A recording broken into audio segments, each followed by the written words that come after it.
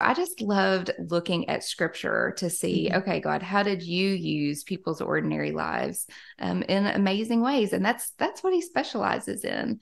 And you Yeah. even look at the life of Jesus. I mean, yes, he did mighty miraculous things. He's God, but he also walked along the roads. He attended Yeah. weddings and funerals. He taught in synagogues. He shared lots of meals. He held Mm. children. He washed Mhm. feet, and he shared one cup of water with one woman beside a well.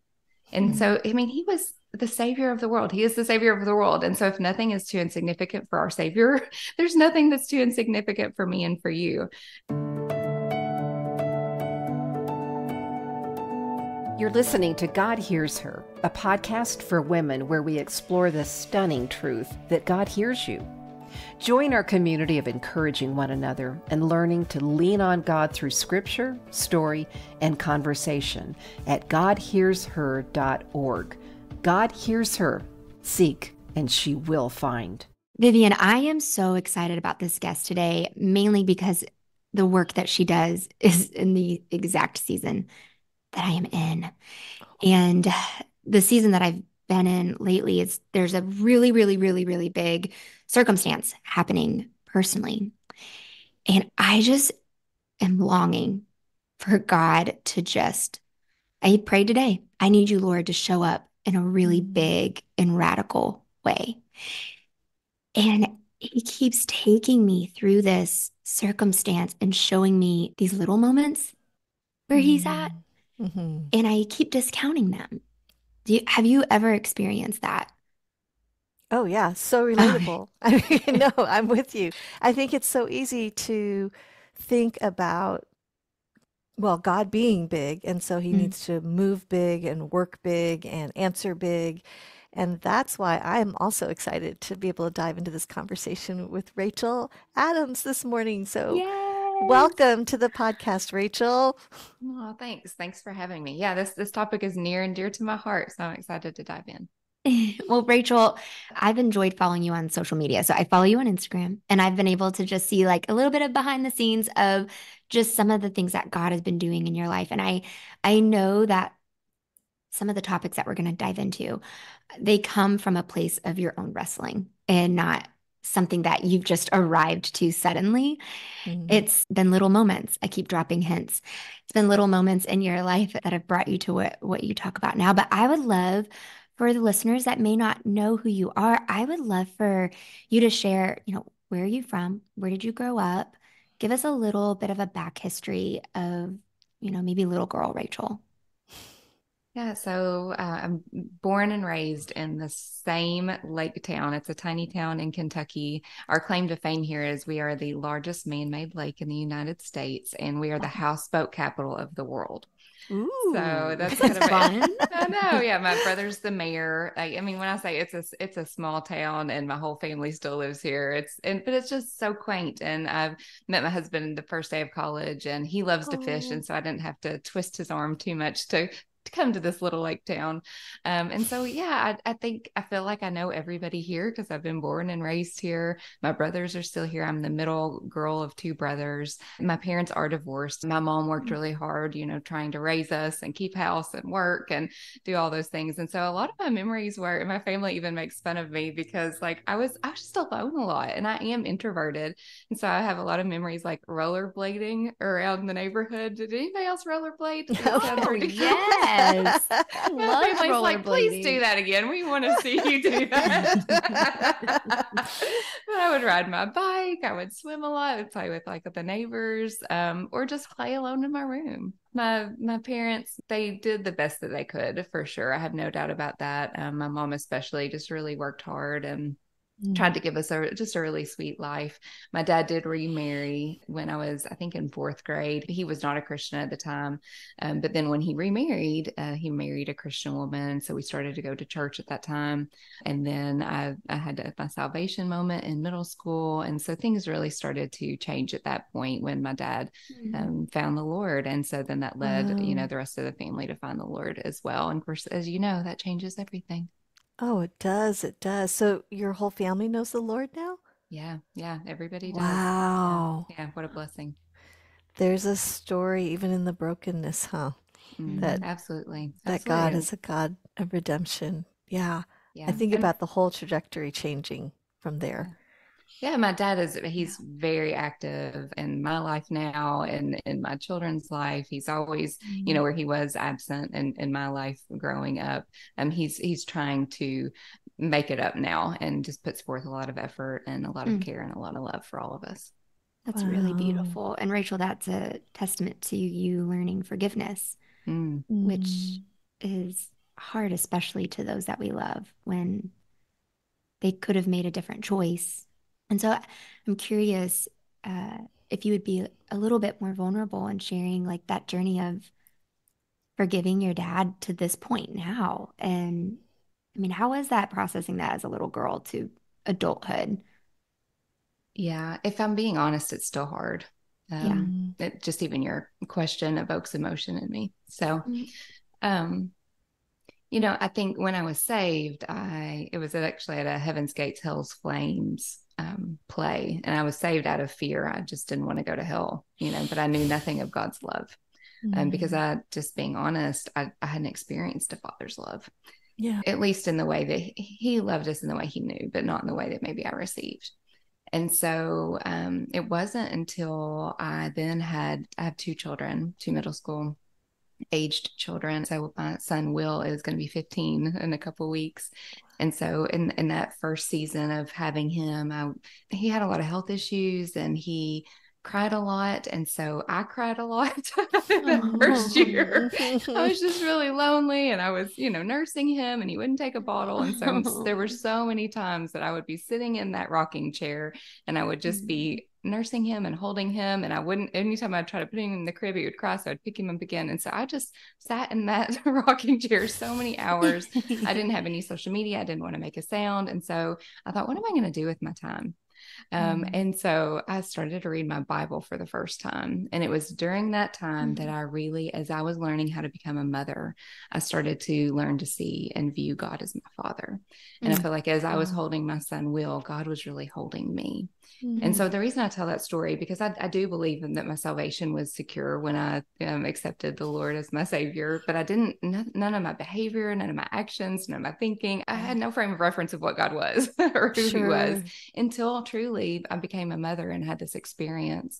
And so I guess the reason I'm bringing that up is as I started to learn of God's love for me and as him as my father and my friend and as my Lord and just the development in his characteristics in our relationship, it worked in my heart as far as starting to have compassion and seeing my dad in a new light and to answer your question, to begin to forgive and extend him mercy. But I'll say it's still a process, anybody that's grown up in a divorced home, holidays are still hard. You used to have blended families. My mom, actually, she lives in Ohio and I don't get to see her as often as I used to. And then you see other families that are all together or, grandparents picking up their kids from school and yours aren't, and so there's just there's a lot of times there's just those little splinters or that just pierce your heart sometimes, that just trigger old wounds, and then you have to forgive again because it's not exactly how you wished that it would have been or how you would have wanted it. But now as we have our own children and my husband is, I believe, a great father, we're trying to do things differently. We want to do things differently for our family. And so to answer your question, it's a process, and he's asked for forgiveness. And so I think that helps for those listening that maybe they have somebody in their life that was absent or wasn't loving that hasn't asked for the forgiveness. I think that that's even more complicated. And that just comes from the Lord, knowing and realizing how much we're forgiven. I think as a mom, I actually saw this or listened to this. Maybe it was just on Instagram. I saw it somewhere and I don't know who to credit it to. But it said, be patient with your parents. It's their first time living too. And I think that just hit me so profoundly because sometimes as I'm raising my children, I'm doing the best I can too. We're dealing with our own heartache. We're dealing with fatigue. We're dealing with stress.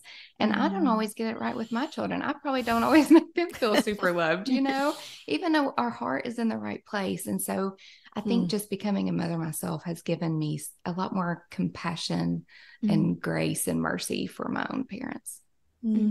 Rachael, thank you so much for sharing your willingness to be able to open your heart and kind of bring us into your journey. I just feel so drawn to you. Like I just so see your heart for the Lord and your authenticity. And I love that. And I imagine as you are seeking to minister to people through your words, that is what will shine through. So thank you. Thank you for sharing that with us.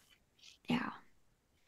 Yeah. Rachael, you said there were certain little splinters and little losses, little griefs, those moments. And you said those are opportunities for moments of forgiveness. Would you say that that was a time in your life when you started paying attention to the little things? Was that out of grief that you were paying attention to little things? I actually think it was probably a different time. I think it's easier now to like reflect. It's always so much easier to reflect and see how the, like the timeline of your life and how all those little things added up cumulatively to be like, oh, this big moment. Yeah. But in the midst, you don't quite see it like that. But I think this idea of a little, I mean, I'm from a little town in Kentucky. I'm just like a small, it's like little old me and my little house with my little old family, and so many times I just, especially as a stay-at-home mom, I used to work, we have a family business. And just to give a little bit more background, my dad he started a business. He's an entrepreneur. My family's very entrepreneurial.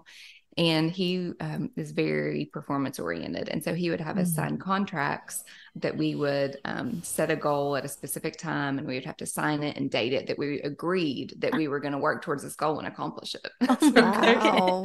That can be a good quality in some ways. It's like, okay, when you give us a task, we're going to get it done, However, right. However, it can also be very defeating if you don't accomplish what you thought you could in the amount of time that you wanted to. Yeah. And so it's this dance of trying to balance my performance and earn love, based on what I just shared earlier. And so I think I've just had to always kind of fight that tendency to strive and earn and get my value from what I'm doing. And I want people to be proud of me. I want to be validated. I want that affirmation because I didn't get that as a child. And so, I would even, my husband, when I worked for a while and then we had children and I stayed home, and moving from like boardroom to playroom was tricky because there's not as many things to just quantify. There's not as many, you're not getting the report at the end of your year, like an annual review. Nobody's doing that for you. That's a really great way to say it. And so, it's like my husband would come home and he'd say, well, how are you? And so I'd say, well, I cleaned up Cheerios. I nursed for this many hours. I did some laundry. I went to the grocery. I picked up and played with toys, blocks and dolls and trains, like this is what I did again today, And so I think that, it's just, again, me wanting affirmation and validation from my husband. But the thing is I do that with the Lord too. I was like, Lord, and when I go down, when I go to sleep at night and I'm praying and kind of rehashing the day, like, Lord, I read my Bible today. I prayed today. I had a conversation with a friend today. I, sent this email. I recorded a podcast. Like, Lord, are you proud of me? And it sounds so silly to say that, but it's just, I'm being honest. And so it was just this moment of like, Rachael, that felt like the Lord was like, Rachael, I love you apart from anything that you do.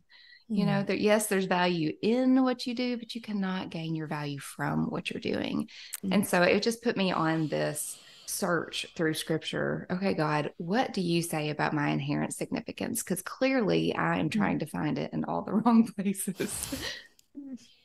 Oh, wow. That's so good. There's so much there to unpack. I know. So you have really captured this idea that God works in the little things, and the little things are kind of what build up to us being able to see God even more clearly, and even having a watchfulness to even look for God.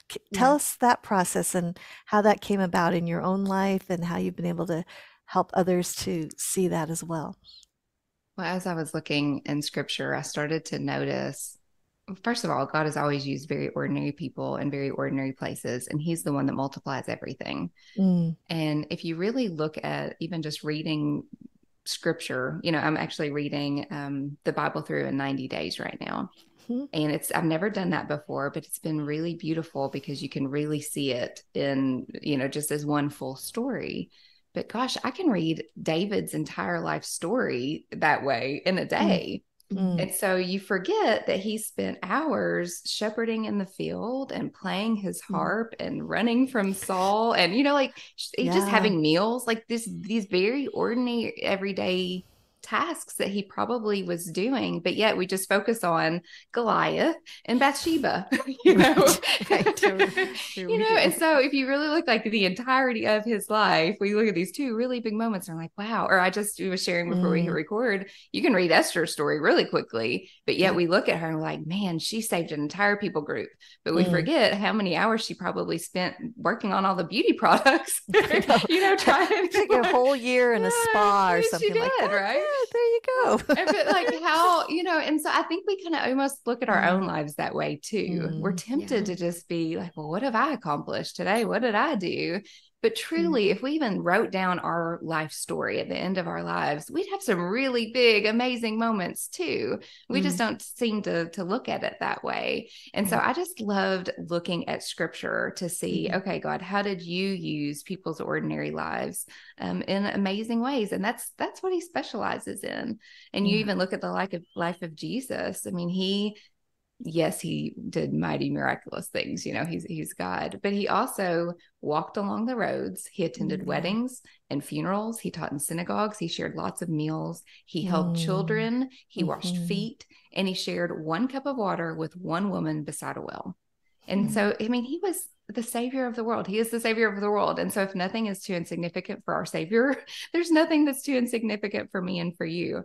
And so we can go to weddings, we can go to funerals, we can go to church, we can hold children, we can share meals, make meals, clean up meals. Yes. We can do all those same things and go to coffee and have a cup of coffee with one friend. Like that matters. If Jesus lived his life that way, I'm okay living my life that way too. Yeah. Yeah, such a good word. I hear you saying like there's no shame in embracing the little things. And yet it seems like we carry our life if we're making small choices, or we almost dilute the things that somebody else would see as small, but maybe to us it's big, but we may diminish it. We carry shame about it instead of embracing that these small acts in our life are actually significant. When I look back on my life, most of the moments involved people, and it involved people that probably didn't realize that they had a significant impact on me. I think about the neighbors. I think about going back to meet Rachael as a little girl. There were families in middle school and in high school that I would go to their houses and we would share meals and they would pray and they would invite me to church and they would take me on trips. And I was witnessing and I was watching the way that they're living their lives. And even just going back a little bit further, I said I was a lonely young mom and finally got up the courage to go to Toddler Tales when Will was a year old, which sounds ridiculous. But as an introverted, scared, anxious mom, it was a big deal for me at that time. And so I went and there was a mom that invited me, like she said hello. She was extroverted. And so she introduced herself to me and she invited me to go to MOPS, which is Mothers of Preschoolers. So I got the courage to go to that. And there, another extroverted woman that said hello and introduced herself to me. She invited me to go to Wednesday night Bible study.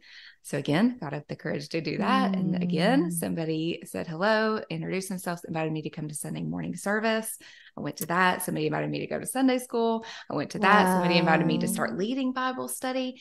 And I guess the reason I tell that whole story, that rabbit trail, is to say it only was me going to a place, somebody saying hello, somebody extending an invitation, and me being willing to say yes and go.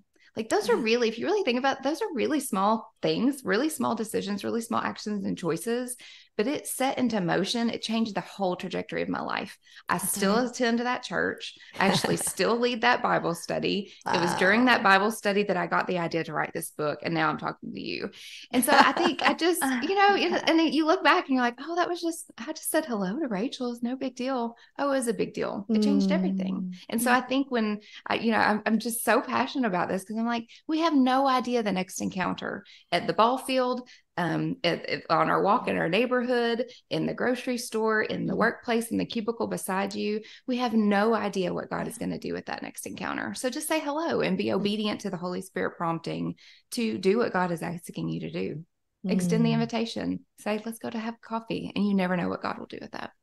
Oh, I love that. There's such purpose in recognizing that as we just go about doing our daily life and brushing up against people, strangers and friends and family, that all of that matters. Our words, our posture, our willingness. And there's no knowing what's going on in the back behind the scenes with that person. And so to think about Rachael as lonely and introverted, but wanting to connect to mom, and God seeing that and knowing, okay, I just need to connect these two at just the right time. There was your heart was prepared, and obviously you had to take that step of courage, but God had been working and you were recognizing the need.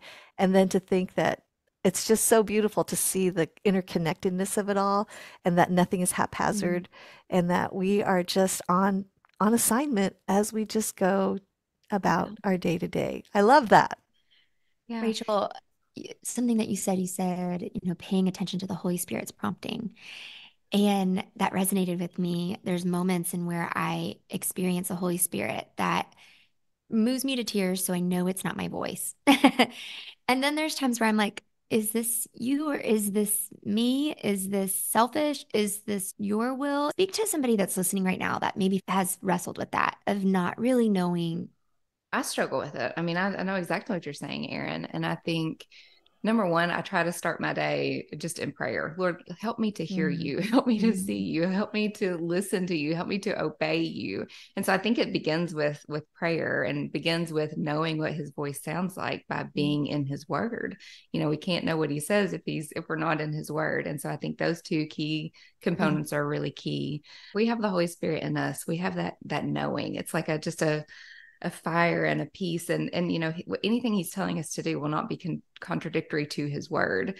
And so I think the majority of the time, if you just have that inkling, like, oh, I should really forgive, or oh, I should really maybe reach out. That person came to my mind again. Maybe I should just send a text. I felt like I heard the Holy Spirit say to me, I was in line at a Little Caesars getting ready to get my hot and ready. And there was a homeless man that was sitting right in front. And I just felt like the Lord was, Rachael, you need to give that man a pizza.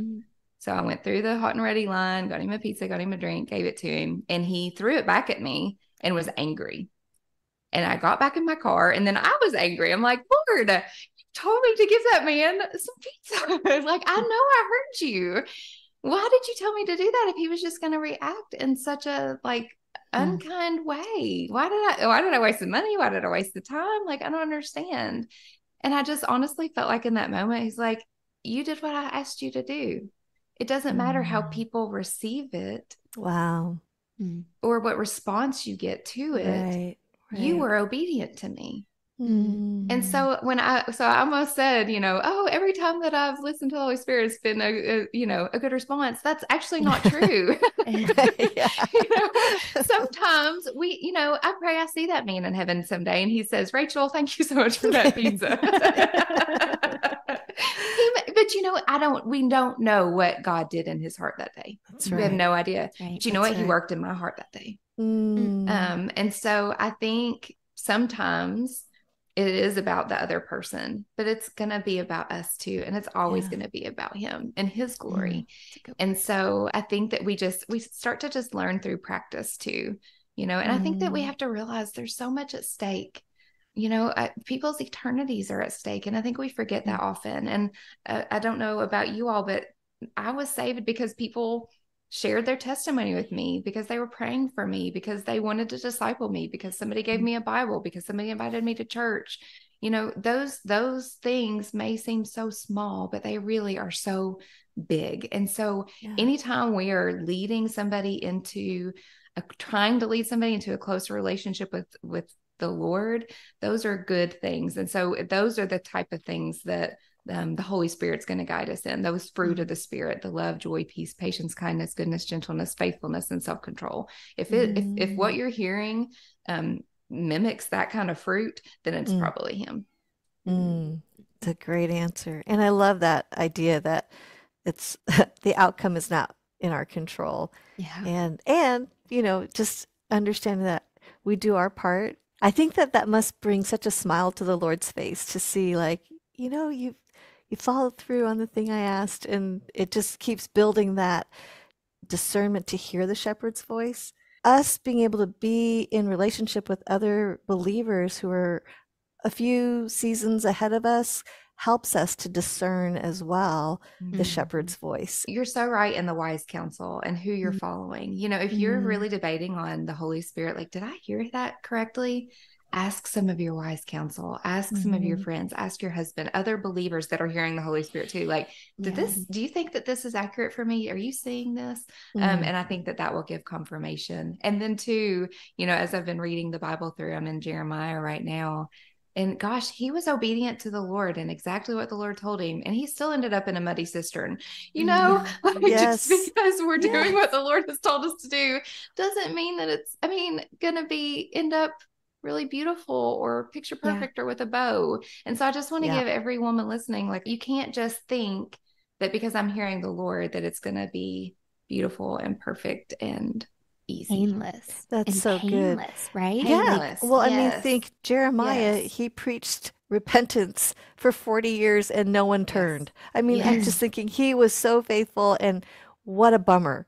Yes. Because I'm wanting in my lifetime to see at least some of my obedience and the fruit of that. And I think it is really a kindness of the Lord when he does give us a glimpse of how the obedience made a difference. But sometimes it is like we don't see the outcome.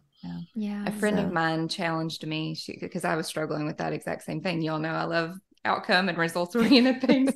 And so we had moved into a house, and this family that we bought it from had planted this garden, and we got to enjoy the fruit of her labor. She had planted, she had pruned and fertilized and watered and done all the things, and we got to eat it all. It was truly the fruit of somebody else's labor. And so I was telling a friend about this, and she said, Rachael, are you okay being the one to plant the seed, spiritually speaking, and never experience the harvest? And honestly, I was like, no, I want to eat the fruit. I want to see it. I want to see the results now here, on earth. And I wish I wasn't that way, but I think it just reminds me of how Paul says that he was the one to plant the seed, Apollos watered it, and God made it grow. And so I do pray that so many of us get to experience the fruit here on earth, but I really believe that one day in eternity, we're going to see, like, oh, Vivian, Eryn, Rachael, everybody listening, those little seeds that you thought weren't growing, oh gosh, you planted so many, and look at the outcome now. And I just can't wait for that day. I love it. There's just freedom in what you're saying, because I think that we wrestle every day with believing that what we're doing is enough, and if we are enough, and if it's really worth it. And there's this voice that wants to tell us no all day long. And so for us to equip ourselves in reading words that speak the truth, that these acts actually make really huge and significant changes in our lives and in the lives of others, it adds the value back to what that voice wants to take away. And I'm just so grateful that you reminded us of that today, Rachael. I imagine that there's somebody, and maybe I'm just asking you to pray it over me, but somebody that's in the waiting, in the uncertainty and the wrestling in their spirit of, like, am I going to see the fruit like we were talking about? And if I'm not, how do I still sit in the discomfort of the uncertainty? Would you maybe pray over that person and just speak to her? Yeah, absolutely. I'm that person in so many ways. And I think that voice that you were talking about, that is so the enemy. He wants nothing more than to discourage us and defeat us and keep us believing that what we're doing doesn't matter, because then we don't do anything at all. But we have important kingdom work to do. And so that I pray that women start to believe that. So yeah, I would love to pray it over us. Father, we just love you. And we're just thankful that you love us and that you created us and that we are significant, apart from anything that we do, but just simply for who we are as your daughters.